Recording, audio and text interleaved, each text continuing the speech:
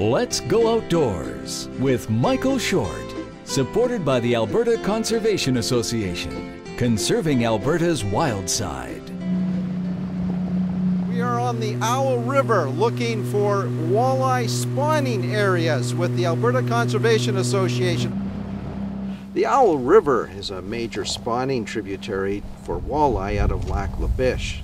Biologists from the Alberta Conservation Association are on the river to determine where walleye are spawning and to take stock of this important habitat. Sustainable Resource Development has put a lot of effort into a stocking program here in Lac La Biche, and we're trying to get a handle on what's happening within the Owl River while it pertains to the spawning, and just to get an idea of where they are and how we can go about protecting these areas for future.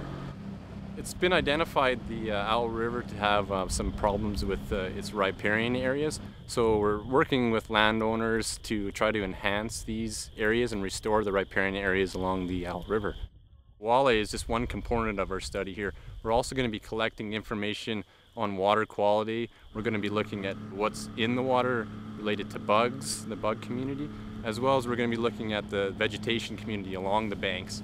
In 3 to 5 years, we're going to come back and look at the same areas and to see whether or not the efforts that we've put in related to enhancement of our riparian areas has things changed with regards to water quality, our bug community, our fish community.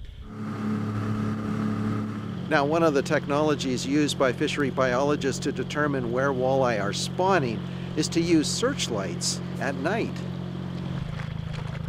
It works well because walleye actually have a reflective layer within their eye, and we shine a light on it, reflects back a white color. We're able to identify this from other species that may be in the river at the same time. Walleye right there.